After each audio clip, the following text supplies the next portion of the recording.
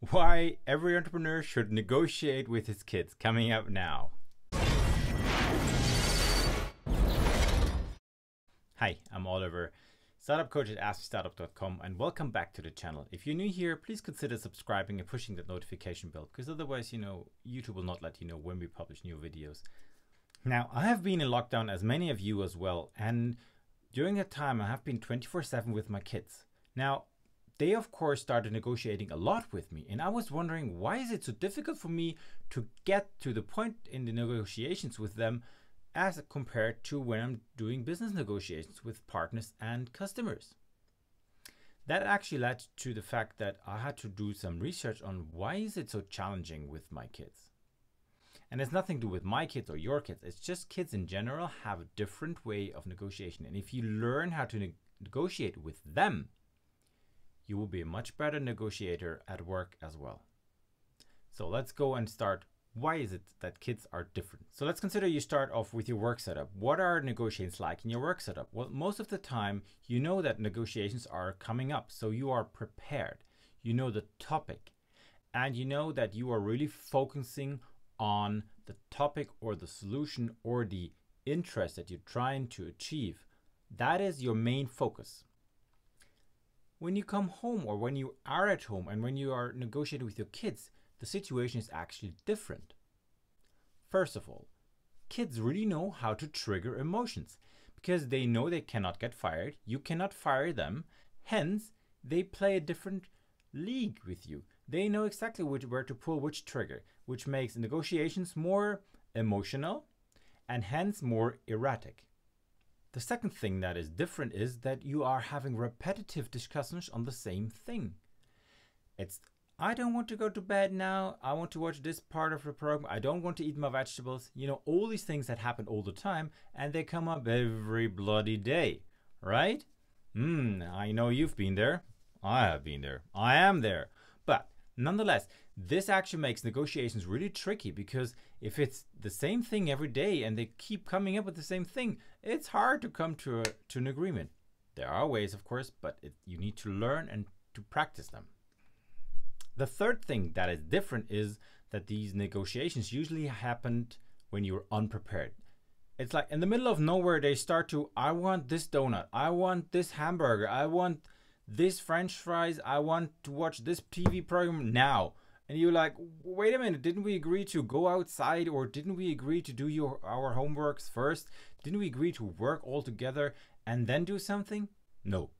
And that makes it really difficult, because you cannot plan, you cannot have a strategy lined up in such a situation. That actually made me start to think, what is it that makes it so different or so difficult for me to negotiate at home? And then I started to do some research, and I'm going to link an article down below that you might want to read through. That is a Harvard Business Review article on how to negotiate with your kids. I happened to learn that the tactics you learn to negotiate on a professional level actually do apply for you at home as well. However, we're not using them. Why is that? First of all, it is difficult sometimes to create a win-win situation, because let's say it's cold outside and you want your kids to wear a hat, then you will force them to wear a hat and they really don't like it. Or you know that they should eat that vegetable because it's healthy, or they should drink water and not a soft drink now, or not have a dessert and no ice cream because it's too much sugar for the day. And then it's really, really hard to come up with a win-win situation. However, this type of approach actually works once you start realizing it and not putting like a top-down approach, which kids really do not like. Another thing I happen to realize is that if I start to negotiate with my kids, is I start talking and talking and talking and not letting them talk, as if they are not able to negotiate by themselves. They are very good at it, and they really like to explain their point of view.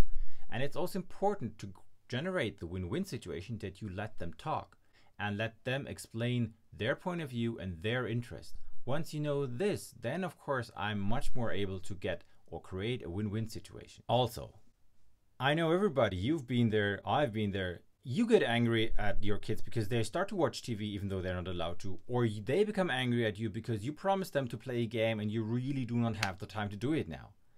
And the negotiations that are in a emotional distress time are really hard, and you shouldn't do them, but I had to learn this as well.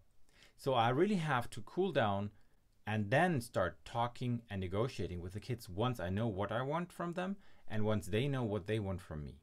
That's the reason why you should not fill the gaps and let them think and talk. Because once they start talking, they start to explain themselves, and it is very difficult because usually if people are emotional, there is a certain basic emotion behind it, let's say fear or uncertainty. And that is what you need to figure out. And it's already difficult for an adult to express this type of feeling. Imagine how difficult it is for your kid. But take this to the entrepreneur level, take it to the company and business level.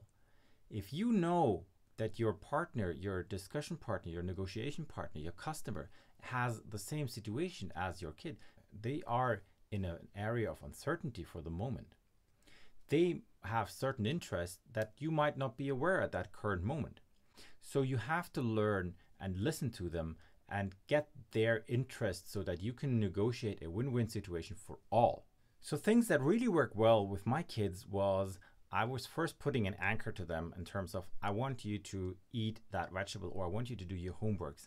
And then I was giving them choices like, if you do your homeworks, we can either play a game, or we can, learn something different, a new skill today, or I'm gonna teach you how to fly a drone, or I'm gonna teach you how to ride a bike, or I'm going to play a game with you, or we're going to eat some sweets, whatever it is. This made it much easier for the kids to come back to me with a positive response.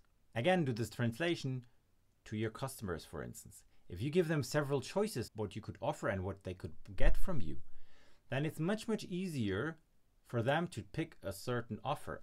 So it's the opposite of saying, this is my product, take it or leave it, that's it. It might be much wiser to have 3 different offerings for the same type of product, but they can choose on the level that they're actually expecting or willing to buy. Think like you're negotiating with your kids and take this to the entrepreneur level. Then you're there. Another way that I managed to negotiate very successful was I was showing them that they actually got a better bargain by complying right now or doing the things they should do compared to if they would have not done it. I said to them, look, if you just do now 10 minutes of instrumental practicing, like doing the piano or the guitar, it's much, much easier than if you would have to do 1 hour next week. Then they really happen to realize, oh yeah, it's much faster. I'm done 10 minutes and I'm out again. Also, and I'm sure everybody with kids knows this, they are really, really into fairness.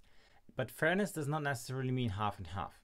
If this kid gets a bigger ice cream than this kid, of course, hell breaks loose. The same is true actually if you look for your customers or partners.